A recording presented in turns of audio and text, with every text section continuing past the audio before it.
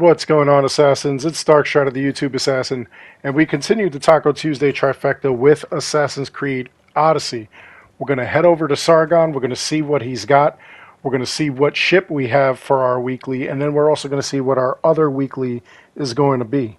So I pretty much am positive that, as usual, Sargon's going to disappoint us, and we'll check it out. He's only had ship parts forever. And yeah, he's continuing that. So the ferryman, that's 80 of the ore. That is obviously a crew. The barbaric skull, 25% hunter damage, 50% headshot damage, and 20% crit chance with the hunter abilities. If you have the whole wild boar set, that's also 80. Bandit bow, 25% assassin damage, 10% crit chance, 50% crit damage for 50 ore. And that is actually a pretty decent bow if you're doing an assassin build. The epic sword here is 24% warrior damage, 10% all damage, 40% fire damage. That's another 50 ore, and that is very good if you're going to be doing a build involving a warrior.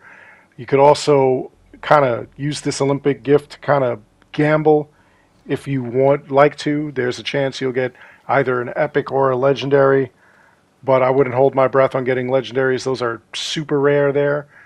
Now, bounty on Athenian ship. This is the Piraeus. That is the ship we're attacking. And red fire is going to be our other weekly. So we'll take a look at what we've got here before we go anywhere. And red fire is going to be Spartan soldiers with spears, soldiers with fire, and soldiers with headshots. All Spartan, 15, 10, and 15 respectively. You just have to keep in mind that the fire, you have to actually kill them with fire, not the weapon, not an arrow, the actual fire. So let them burn to death. And you can most likely do this at the arena.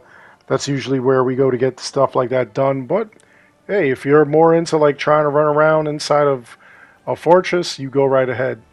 And then our ship, of course, is the Piraeus. We'll take a look and see what this looks like here. And we'll just scroll through all these different sails. And I believe it's, yep, here it is right here.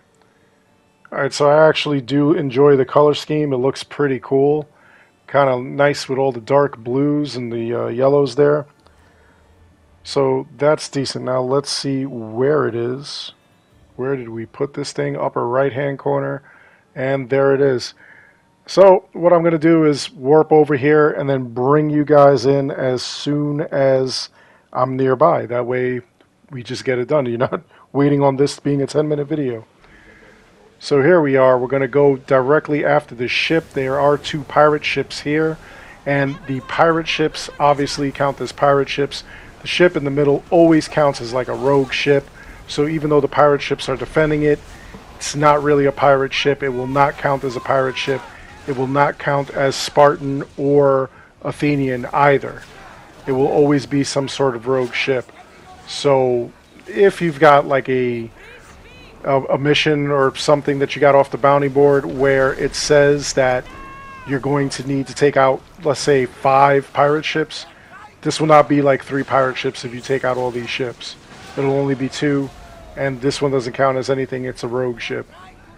So let's go and just ram this sucker. Here we go, took him down. And let's see, I've got a, not legendary, I've got an epic item, and I've got, of course, the 44 ore. The epic item is because I already have the sail, so they're not going to bother giving me another one. And then, of course, the 44 ore is because I'm the top tier mercenary. You'll get 10% more ore rather than just the regular standard ore if you're top tier, which means that I'll get 44 on weeklies when I'm attacking mercenaries or ships, and I'll also get 11 when I'm doing dailies, and 17 rather than 15 if they ever bring back the months where we have ships all week and then mercenaries all week. I hope they do bring that back. Anyway, that's all there is for this video. I hope you enjoyed the video. Please make sure to like and subscribe. It helps this channel out an awful lot. As always, I want to thank each and every one of you for watching. Until next time, take care, be good, stay safe, take care of each other. I'll see you guys all in the next one, and we're ending this on a ya yeet.